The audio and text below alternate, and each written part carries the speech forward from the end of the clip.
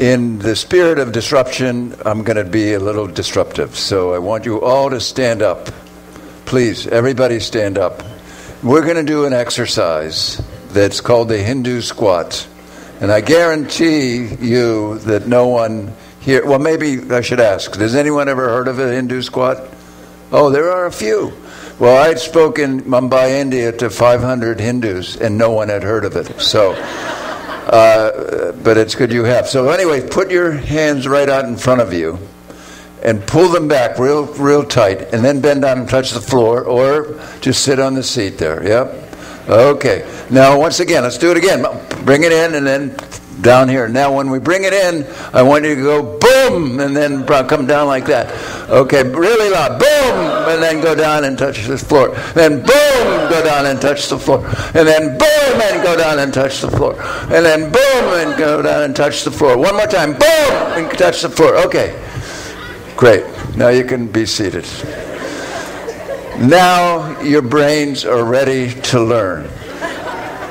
And what I'm going to talk to you today about is how exercise is really for our brains. Physical exercise turns our brains on. And all the wonderful side effects that we get help our body be healthy. I first learned about the power of exercise when I was doing my residency in psychiatry in Boston at the time of the Boston Marathon's explosion with Bill Rogers, and everybody in Boston was running. We began to see patients who had to stop running for the first time in their lives with an injury. First thing that happened, they got depressed. Then I began to see some people come in and say, look, I can no longer pay attention. I can no longer plan well. I'm procrastinating for the first time in my life. And these were professors from MIT and Harvard and industry leaders that had never experienced what we now call attention deficit disorder. But they were self-medicating with their daily exercise.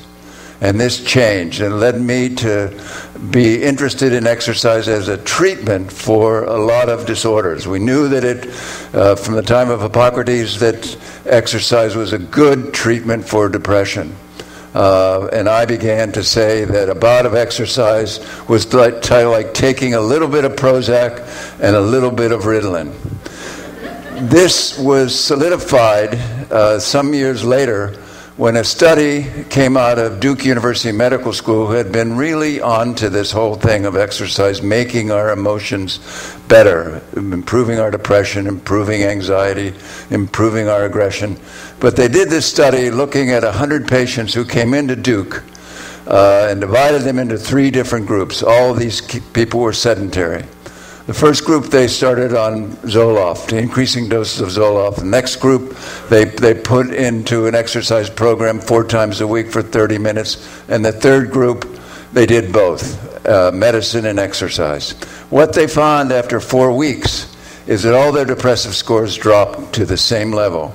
And at the end of the 4th month, which is how long the experiment went, the changes had remained. And so this kept me interested in exercise as a treatment. But then I learned about this school in Naperville, Illinois, in 2003 that led me to write my book, Spark, which has given me the purpose and mission of changing our education system, bringing back play and exercise as a treatment modality or as a stimulant modality for all of our kids and all of us. Naperville had 19,000 students, and they had evolved over a 20-year period this wonderful PE program that was fitness-based, and it was every day. So the kids were spending 45 minutes, all of them, moving and grooving. Well, what got them national recognition is that 3% of their children were overweight. And it was a time when 33% of our kids were overweight. In 7,500 children in the high school, there was not an obese child to be found. Remarkable. But what really got me on an airplane to go there was that some years before, they had taken the TIMSS test, the International Science and Math test, that every country takes every 3 years to rate and see how they're doing on science and math. And the U.S. is usually in the low to mid-teens. And they took it as a country. And they came in number 1 in the world in science and number 6 in math.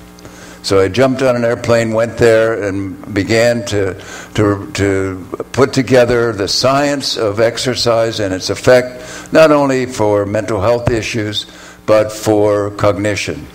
We began to take this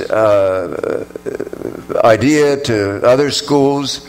Went to an inner city school in Charleston, South Carolina, where they had no resources, one gymnasium, one PE teacher.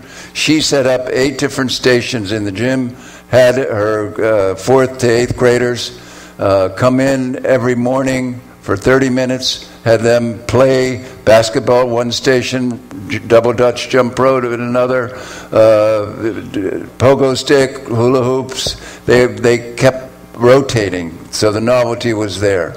What they found in the first 4 months was a 83% drop in discipline problems. Now, it wasn't just burning off energy. What they were doing is they were turning their brains on.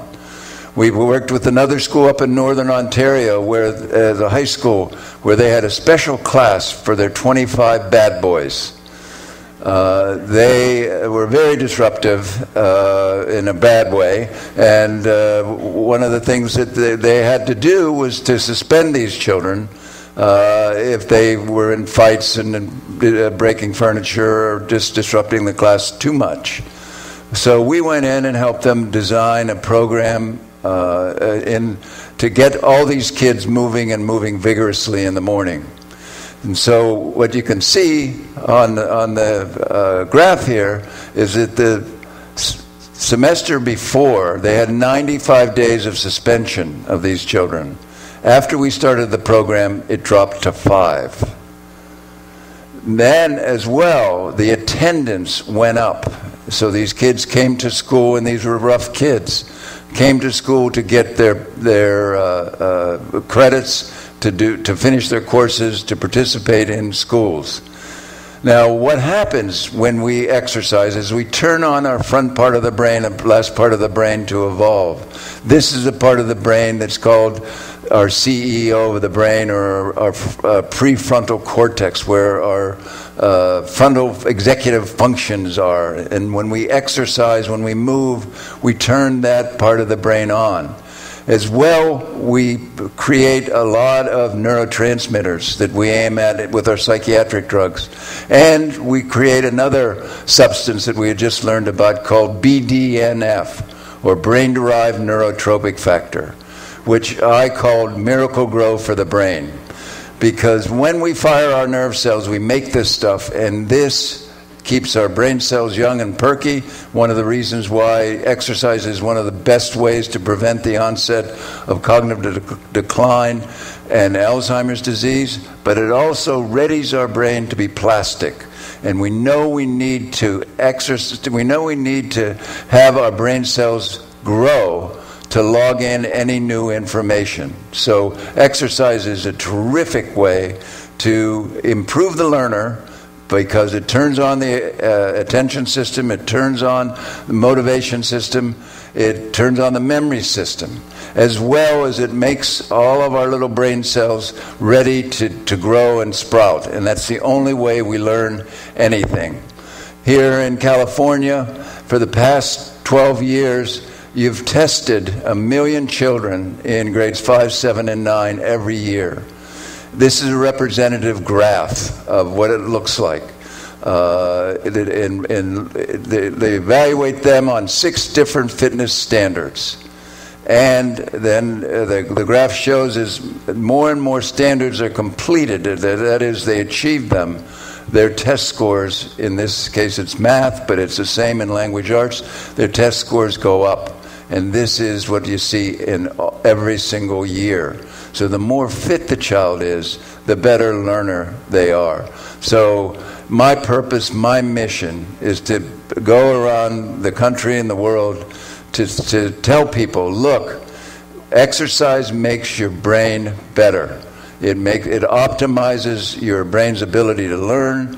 It helps with regulate your emotions. It improves your motivation, and it's something that we have unfortunately been taking out of our schools. We need to reinvigorate our schools and get our kids out of their seats and moving.